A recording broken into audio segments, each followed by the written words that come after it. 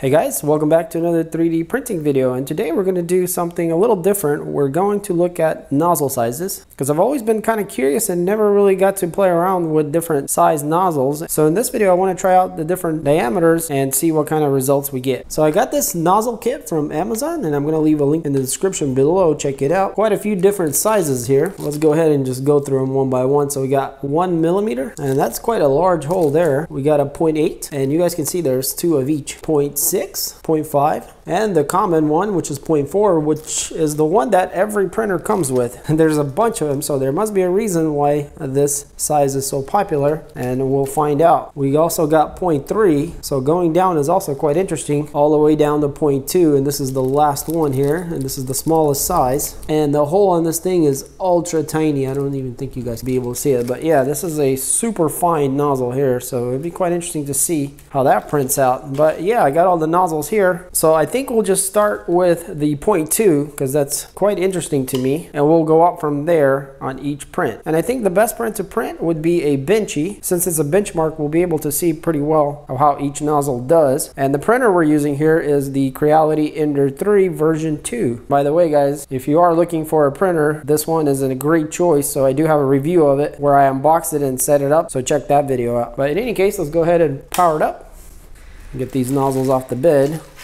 So the filament we'll be using is this kind of gray PLA, and the reason I'm choosing this kind of like primer looking gray, it's like a light gray, is because it's quite monotone and you can really see just how the layers go down a lot easier with this kind of filament. So this should be a pretty good test filament here for this project. I'm gonna go ahead and raise it up a bit here. So what we need to do, since we have the stock 0.4 nozzle in there, is we need to pull it out, and there's a silicone sock on this printer. So I'm gonna pull that out. And you can use a wrench that comes with the printer, which is this thing here, and you're just gonna go counterclockwise to unscrew it, and it should come out pretty easily. Now if yours, doesn't unscrew too easy, try preheating the heat block, and as it's heating up, go ahead and try to break it loose, because the tip will stay cold while the heat block starts heating up, and that should release it quite easily. So I'm gonna go ahead and unscrew it, and we'll grab one of our 0.2 nozzles, and I don't know if you guys can see, but that hole is just ultra tiny. So this is half of a 0.4, which is the normal. It'll be quite interesting. So yeah, I'm just gonna start hand tightening. But I also do have this more nicer wrench that I can use to tighten it up here.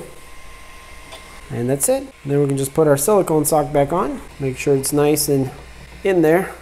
And that's it, and we're pretty much done. So one thing to consider, even though all these nozzles seem to be the same height, there might be a little bit of variation between the different kinds. So obviously I got the nozzle that's compatible with this printer, but just keep in mind you might have, a micro difference between being maybe too long or too short, and so you might have to adjust the bed. So I went ahead and pre-sliced the models and put them on the SD card. So let's go ahead and go to print here and choose the 0.2 benchy. And I'm gonna jump to the slicer here in a second and show you guys exactly what to do to print with different nozzles, which is very simple. And I'm not gonna be doing anything different with slicing except for the compensation for the nozzle size. So we're going to still be printing at 50 millimeters a second, 200 on the temperature, 60 on the bed. So pretty standard for what I print usually. So as this is heating up, I'm going to go ahead and run our filament down.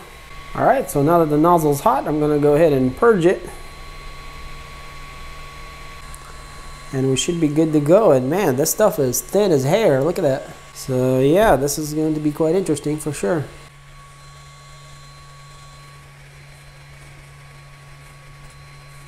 Alright, and away it goes. So it appears that we're pretty much perfect off the bed, so that's a good sign. So that means I have no issues with clearance. And away we go. Alright, so everything looks good and it's printing away. So everything does seem a lot more finer since of the smaller nozzle, but yeah, so I think for the next part we're going to jump to the computer and I'll show you guys real quick how I sliced these models. Alright, so here we are at the computer and we got Cura open. So let's go ahead and drag our benchy in. So this is the normal kind of settings that, we use all the time. So our layer height is at 0.2 and the nozzle size is right here, which is 0.4. Now everything else is very basic and the normal parameters that I always have on every printer I review. So nothing new here. I mean, sometimes the retraction is tweaked a bit, but I'm going to leave everything the way it is with all the models we're going to print here. So since we're going to start with the 0.2 nozzle and then go up, what we're going to do here is we're going to change the line width here, and this is our nozzle size, to 0.2. So you guys can see how it all turns orange. I'm not too sure exactly why it does that, but I guess it thinks that maybe it's, you know, not completely correct or whatever. But here's what you got to also change. Not just the nozzle here, but you also have to change the layer height. But the layer height is always going to be the same on every nozzle, meaning we're going to use half of our nozzle. So since before we had 0.4, this is normal here, the 0.4 nozzle, it's going to be half of that at the layer height of 0.2. Well, since we're going down to 0.2 now, we're going to have half of that, which is just 0.1. So you're always just going to have half of your nozzle. So if our nozzle is 0.2, that means our layer height is going to be 0.1. So the next nozzle we'll be using is 0.3. So our layer height will be 0.15, which is half of 0.3. And that way, every time the nozzle goes through every layer on the benchy, it's going to be exactly half of the bead of what it can make. So this is, you know, a good practice to have for every nozzle to get the best quality out of it, is have at least half of the layer height. So let's say if our nozzle is going to be a 0.6, we're going to make this half of 0.6, which is going to be 0.3, and so on and so on. So 0.8 would be 0.4. Now, if you did want to clean up the resolution, obviously you can, you know, go 0.2, but that's going to take a lot longer because there's a lot more layers in between on the z-axis. But for this test, we're doing exactly half of each one. So at 1.0, which is the biggest one we're going to use, we can do 0.5 for that. And as you guys can see, it doesn't like any of that at all, because it's becoming kind of out of spec, I guess. But here on the initial layer, this is going to be the first layer, so you can obviously adjust this also with the layer height if you feel like you need to. So I actually will leave mine at just 0.2. I think it should be fine for pretty much everything. In any case, guys, hopefully that made sense. So if we slice this, as you guys can see here, it says 35 minutes is how long it takes. So let's go ahead and print them all out and we'll see how they turn out.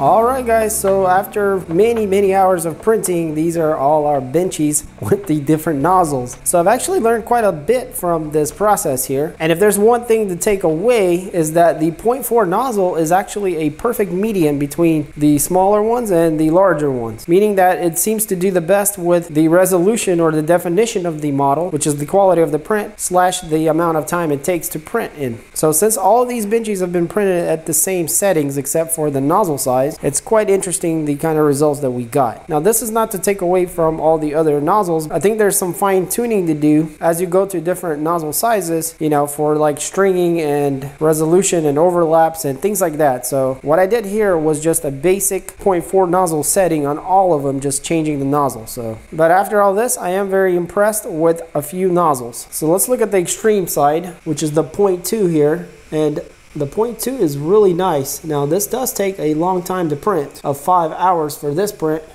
It does have the better resolution, as you guys can see, but the amount of time that it takes, it doesn't seem like it's worth it. And the reason for that is because we do have a mini 0.2 here, and it looks really nice, but we also have a mini 0.4. So this is a 0.4 nozzle, also a very tiny benchy. So this is the 0.2 and this is the 0.4. I got a little mark underneath. So the 0.4 is not much worse than the 0.2. And even maybe better in some aspects, I'm not sure. But anyways, you guys kind of get the idea that the 0.4 nozzle is quite superior for what it can do. Now another nozzle that I kind of liked was actually the 0.6 nozzle, which is this one here. And I feel like, you know, if you need to prints faster, the 0.6 nozzle is a really nice nozzle. You guys maybe can see a little better the layers there. So this print does need to be adjusted for retractions a bit, but other than that, it's a pretty solid print. And it saves quite a bit of time, which takes only 1 hour to print this. So it literally slices half the time off of the 0.4 benchy here, and they practically look identical. Obviously our resolution ain't going to be the same, because if we look at the stair step, the 0.6 has a lot bigger steps than the 0.4. So that, depending on what you're printing, I feel like the 0.6 is a really nice medium for getting the good quality and cutting half the time off of the print. So for me, I feel like the 0.4 can still do everything I always wanted as far as detail is concerned. Unless I'm printing very precise miniature things, then I would just go straight to 0.2 and not even bother with the 0.3, even though 0.3 is beautiful also. It just doesn't make sense unless that little bit really is needed. But 0.6 here is quite useful for faster printing of more generic items. Now, as we go up to 0.8 and 1.0, so here we have 0.8 and 1.0, it gets a little bit sloppy for sure. And unless you're printing something really crude, you probably won't want to go this route. The resolution, the stepping and everything is just too large. Unless you're printing really large items, and this is why we have this big benchy here, and this is actually printed at 1.0 nozzle, and you guys can see, maybe you can see all the layers here.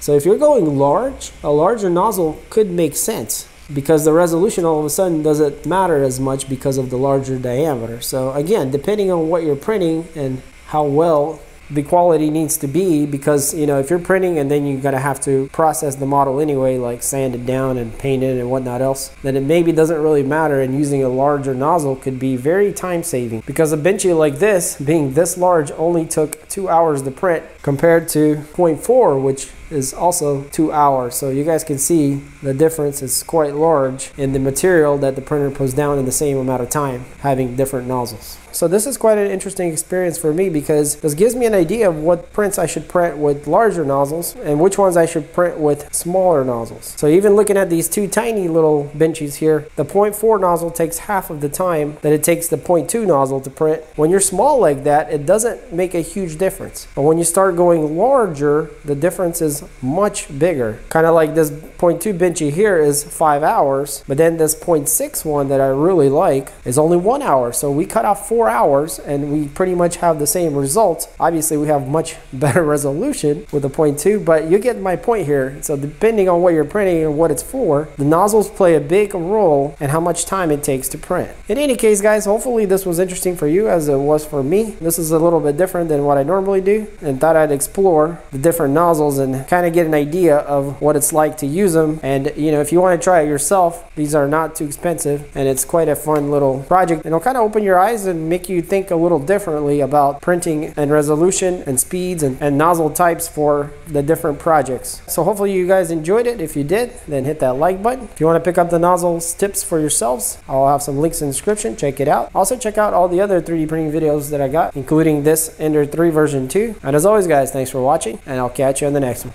Peace.